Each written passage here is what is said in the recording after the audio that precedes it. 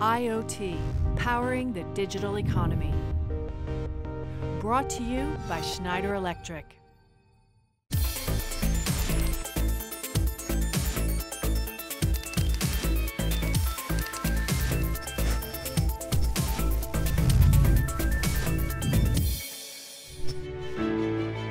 Looking after our physical well-being is one of the biggest challenges that society has to tackle. But we must be doing something right because we're all living for longer. But that raises new challenges for the health sector, challenges that digital innovation can help solve. New drugs and treatments are approved all the time. And now business is turning its attention to innovation in the care we provide to the elderly. More of that will be provided in the home. It's called social care. All of society has a stake in our health. And in this programme, I'll be meeting the business leaders who are changing the way we're looked after today and how we'll be looked after in the future. I'll meet the man who's nurturing new innovation for the UK's National Health Service. I'll speak to the health entrepreneur who's starting a revolution in social care globally. And we'll find out how the innovators imagine the hospital of the future. Opportunities for business to provide healthcare solutions globally have been around for hundreds of years, but the pressure on health services worldwide is huge. According to a 2017 World Health Organization report, half the world lacks access to essential health services. The challenge for business is to create innovative ways to provide access to healthcare, but also to reduce costs for patients. The UK's National Health Service was established in 1948, offering universal health services free at the point of delivery. But there are big challenges for the NHS in the 21st century. Tackling those challenges is Mike Hannay. He's chair of the Academic Health Science Network, which aims to speed up innovation in the NHS. Prior to taking up his post, he was a vice president of the pharmaceutical company AstraZeneca. The Academic Health Science Networks were formed in 2013. There are 15 that cover England, and they're there to speed up the adoption and pace of innovation across the NHS. And that's to improve clinical outcomes, deliver better patient experiences, drive down the cost of care, and through innovation, create wealth for the UK economy. How are you actually going about that? We recognise that it can be really hard to get digital innovations into the NHS. It's a real challenge for everyone. The only way that will happen is if there's a real need. Too often we see innovations that are solutions looking for problems, and what we really need are solutions that address real problems within the system. So we see ourselves quite often as matchmakers, identifying what those challenges are within the NHS and working with clinicians, with assistant managers and with innovators to match problems to solutions. In 2015, the NHS launched the Innovation Accelerator, which aims to nurture innovation and the people who develop it. Tom Witcher is an NHS Innovation Accelerator Golden Boy. His application, Doctor Doctor, was selected for use in the NHS and is bringing cost savings to hospitals and surgeries throughout the UK. So the first thing you'd see is a text message from your hospital. You can text change to that if you want to change your appointment or cancel it. You can click this link, you can go online, you can see some information about who you're going to see and why you're going to see them. Again, you can change, cancel, or say, I don't recognise this. Get a map and directions of where you're going to go on the day, some information from your clinicians. There might be a video here or some other information about your care. You can see a list of all your upcoming appointments. And for example, here I've got a trauma orthopaedics appointment coming up. I can click through to that. And we can collect some information about your appointment before you come in, or maybe after you've had your first appointment, to inform the next steps in your care. So for example, we start seeing people based on need rather than time. And has this app got all the information that a patient would require? Yeah, so we've built it with patients in mind, and we've talked to people about what matters to them on the day. So for example, getting maps of where I'm going to park, I'm going to go afterwards, really matters to people. And you can see things like a list of all your past history with your clinic letters as well. And what does this mean to you, Mike? I think this is a fantastic innovation. It's all about patient-centred care, making sure that we put the patient right at the heart of what we're trying to do. and it drives down the cost of care as well. And I think with the future progressions that Tom's outlined, this is a great opportunity, a real platform that we can build upon. What I want to know is whether or not the innovation is embraced by medical teams in the NHS. Most clinicians are absolutely up for it. Clinicians, the commissioners, really like the idea of innovation, but it's hard. It's really tough at the moment. So it makes it very difficult to introduce new innovations. No matter how good they are, it can be a real challenge at the coalface. How important are partnerships when it comes to rolling out the innovations? Partnerships between the acute trusts, mental health trusts, all of those are really important aspects, and it can't be overstated. Without partnerships, nothing is going to work within the NHS. They're absolutely critical. So critical, in fact, I would say, if you just have an innovative product and put it into the system, it is more likely to fail than succeed. And there's an awful lot of work you need to do around the innovation to make sure that it really does deliver its full potential. It's likely in many cases that you'll have to change clinical pathways, you'll have to support those changes through the system, and the widget on its own is really not going to work.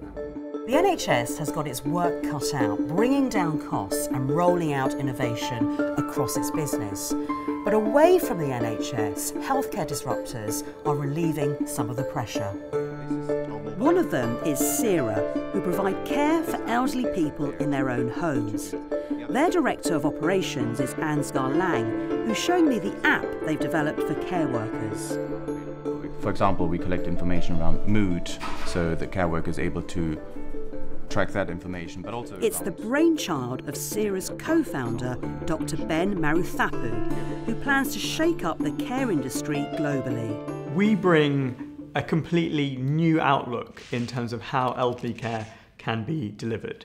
We use digital to streamline the matching of patients and carers based on a number of characteristics: where they are, the type of care they need, what time they need it, the skill mix of care workers, language, whether they have pets or not.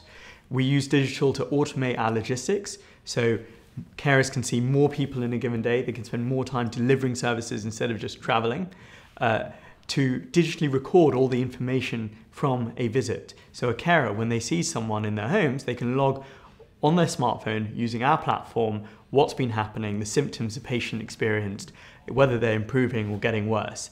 And critically, we analyze this data using artificial intelligence to predict if patients are going to deteriorate, which means that we can act much earlier on and intervene should they have early signs of, let's say, a urine infection, so that they get the right treatments on day 1 or 2 of that deterioration, as opposed to day 5 or 6, which may mean that they're too ill and they need to go to hospital. Now, in terms of the cost of setting this up, innovation costs, it must have been enormous, not just the financial side, but the time, the retraining and so on. What exactly did the investment take to cost when it comes to innovation? Innovation can be expensive, yes. I mean, if you look at the pharmaceutical industry, people have to, and pharma companies have to invest billions in building drugs before they can finally release them and patients can benefit them. Technology's never been cheaper. All of our care workers have smartphones already. We don't need to buy them. So the expensive part has already kind of been done. We just need to build a digital platform or the app that sits on their smartphone and allows them to do their job better. So innovation can be expensive, but at the same time, I'd say it's cheaper than it has ever been before. We've invested a lot in terms of improving the quality of service we provide, and that's been reflected by some of these accolades and ratings we've received. And how do you maintain that quality? Because as you grow bigger and bigger, it's keeping that consistency and making sure that the people that work for you, the carers, however they're employed by you, have the same consistent values. You're completely correct in saying that as we get bigger, how do we maintain it? This is the big challenge, the big question. The way we think we do it is firstly through robust recruitment. So we select the top 5 to 10% of people who apply to work with us. We can ensure that the carers themselves are of a high quality. Then it's about empowering them using the technology so that they can have access to support through our platform. They have access to doctors, to registered nurses, to our care managers at headquarters. So if they've got any problems, they can message us using the platform or call us and we'll respond immediately. Not after the visit, but while they're in the home itself. And then it's about monitoring of care workers. And this is partly online. So our system can predict the risk of deteriorations of patients, the risk of a fall, the risk of a hospitalization. This means that as we get bigger, we can see which patients are high risk and which ones are low, and therefore who needs more care and who doesn't. And this again allows us to be much more proactive, but also monitoring smaller things such as, are all the care workers arriving on time? Are they filling out the visit reports as they should be? These are the different types of mechanisms that we have in place to ensure that monitoring is robust. And then we also have monitoring in a face-to-face capacity. So our care managers and registered nurses will actually do randomized spot checks and supervisions of carers as they're delivering services in the home, so we can see firsthand whether their services are being given as they should be. And regarding the apps, the technology, where can they be used? Is it smartphone based, or can you access it via the web as well? At the moment, it's via the web and smartphone. So any platform that allows you to get online, you can access the Sarah website and you can see how your loved one is doing if you'd like to, or if you're a care worker, you can also check in on a patient and you can hand over certain pieces of information to other carers. On top of that, we are blending our smartphone and online platform with wearable technology. So we are allowing older people to have different wearables which monitor things like heart rate, pulse oximetry, movement, whether they've had a fall, calories that they may have burned. And this provides continuous data. So again, we can be even more proactive than we would be otherwise because we have such a rich source of information to determine how we're going to deliver the services. And are you convinced that the wearable technology is providing you with the right information, the correct information? Is it accurate? So we always make sure that we have a clear idea as to which type of wearables we want to be deploying. So we've piloted several different types and narrowed that down to certain brands and types of wearables to make sure that they are collecting the right type of data. And they themselves have been through respective regulatory processes to ensure that they're up to scratch and doing what they're meant to be doing. So yes. As the population ages, social care globally is going to become more and more important. But what about the ageing infrastructure that health services rely on? How is that going to be updated to improve patient care? I'm going to find out after the break.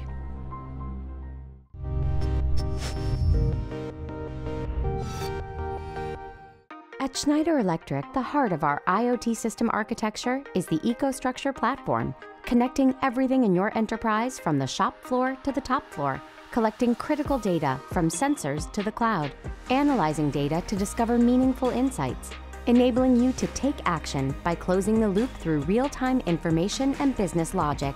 The EcoStruxure platform is the key to tapping into the true potential of the Internet of Things.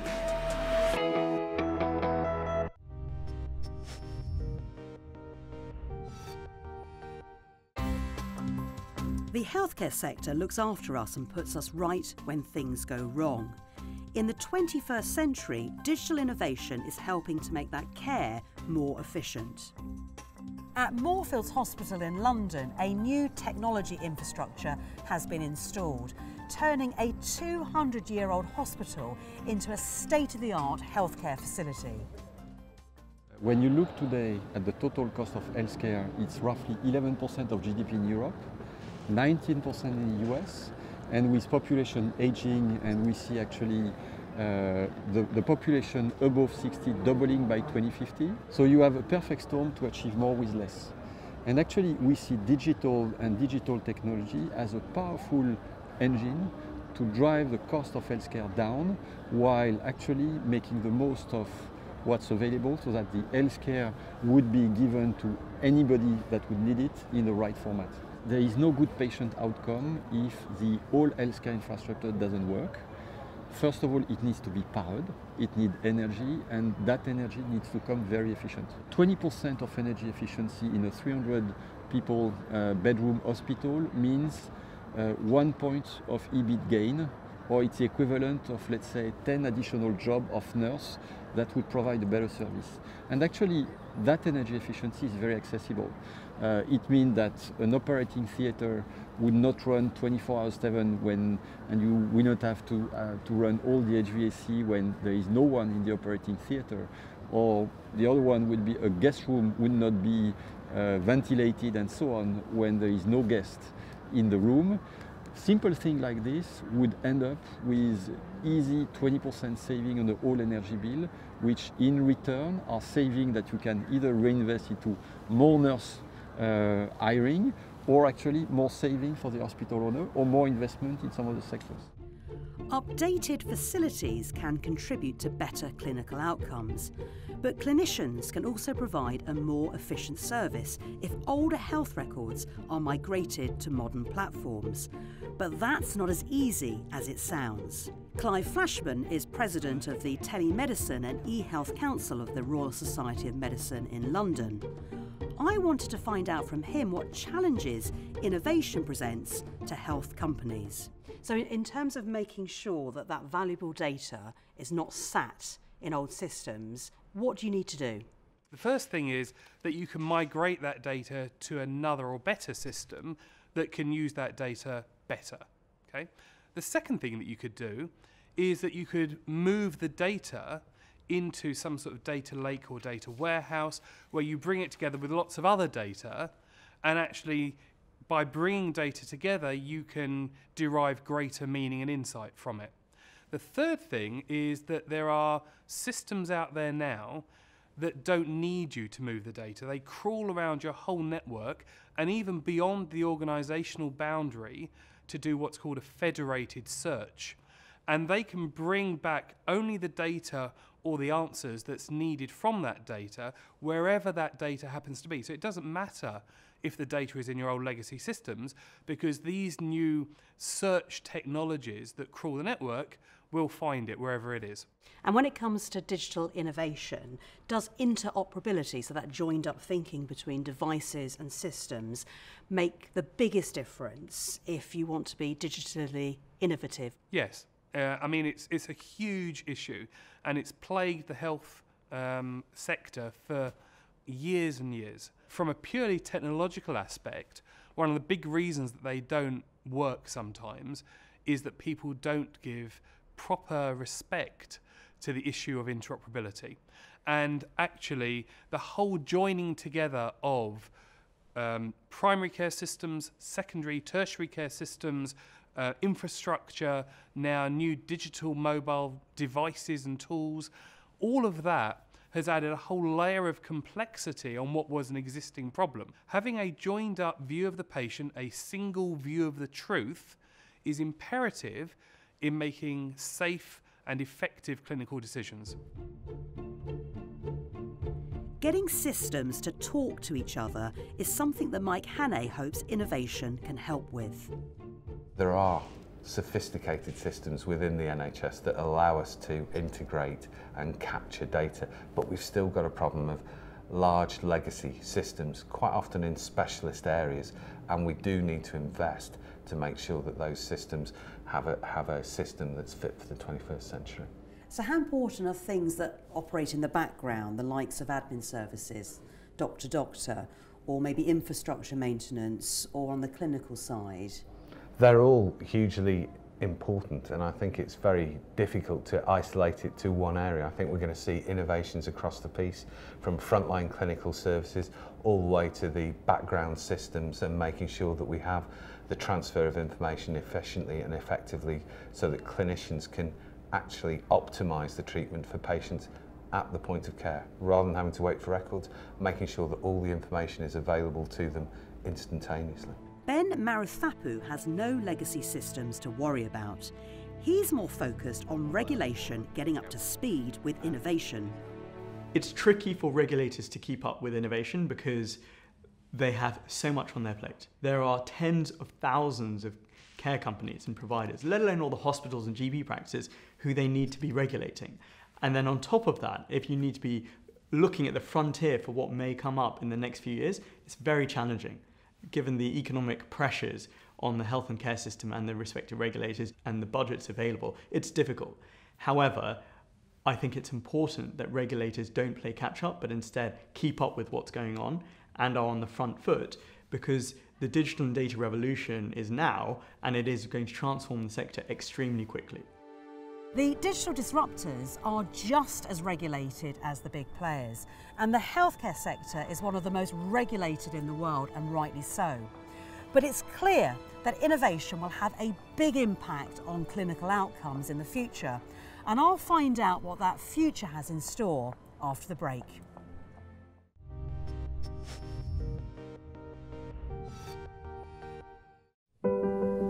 My name is Alan Silcott. I'm the network supervisor for the Bainbridge Island School District.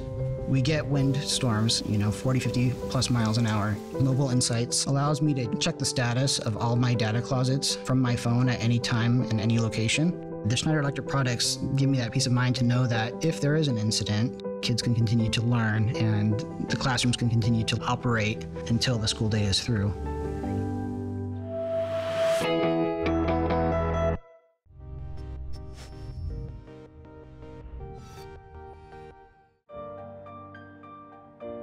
The Internet of Things is a challenging concept for larger companies if they have old legacy infrastructure, but the innovators are on hand to help. Healthcare is a knowledge-based industry. Nurses, doctors spend years trying to accumulate and learn different facts and guidelines, and then they spend the rest of their careers doing that as well. But artificial intelligence can assess, analyze, understand thousands, millions, even billions of data points a second, which means all of these facts and figures can be available to nurses and doctors whenever they need it by virtue of having an AI platform. And we're starting to see this. We have people building AI doctors, AI nurses. We're trying to provide and build a service that uses AI to provide digital and decision support to carers. This is only going to be enhanced as we look forward. So if you could apply such a powerful artificial intelligence engine to medicine and to medical knowledge, the opportunity is limitless. So how about other technologies aside from AI? There are a number of innovations and technologies that will transform the face of healthcare. One is genomics and personalized medicine. So the cost of sequencing a person's genome has come down thousands of fold over the past 15 years.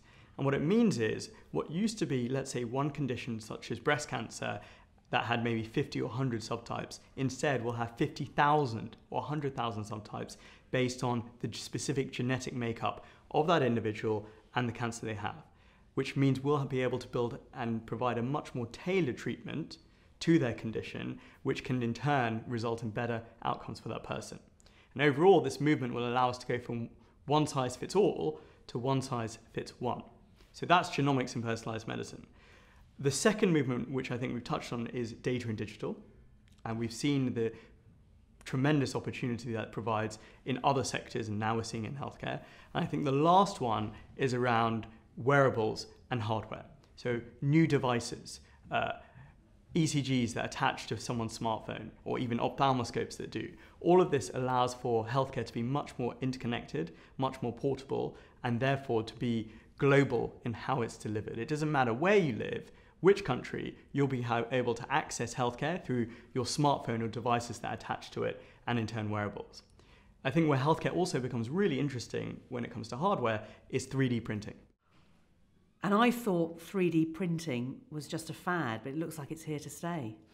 It is transformative because what it means is wherever you are, if you've got a 3D printer, you can build that device then and there, or that object. And what's even more exciting is when 3D printing is mixed and blended with regenerative medicine. So instead of printing plastic or metal, you start printing cells, tissues, and organs. And that means healthcare will be completely turned on its head. As opposed to thinking about, what type of drug or medication do I need? We're just going to replace the tissue altogether, or even the organ, by printing it. That is going to be critical. And this isn't something that's imaginary or super far off. Even today, people are printing bladders. They're trying to print kidneys, tracheas. And this means you can replace organs as opposed to just trying to put a bandage over them. And that will completely change how we think about and how we deliver healthcare. The picture that Ben Maruthapu paints is exciting and transformative. For the NHS, the innovation that they are rolling out is focused on streamlining existing systems in order to meet budgetary constraints. I think innovation's got to be at the very heart of what we do within the NHS. We've become remarkably more efficient over the last few years, but that's really not going to be enough The only way that we're going to be able to sustain the NHS in the future is through innovation and finding new ways of doing the things that we've done in the past. So we see lots of apps and devices now being developed to help individuals support their health and wellness. And I can see us using sensor technology to keep patients at home. So I see a lot less in hospitals, a lot less hopefully in GP surgery, and a lot more emphasis on us as individuals taking responsibility for our healthcare, aided by technology, aided by the digital revolution that we're seeing, that avoids the cascade that leads us into an acute admission. Big organisations such as the NHS will be relying on innovation and the Internet of Things to help improve efficiency. But the disruptors also need the NHS to help push forward that innovation.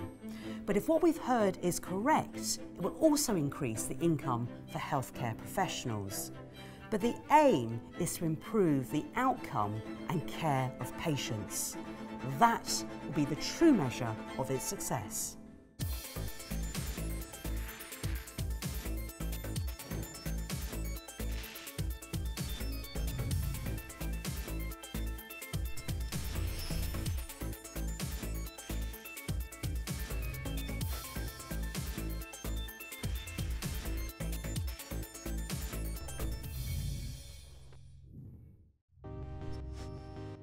I.O.T, powering the digital economy.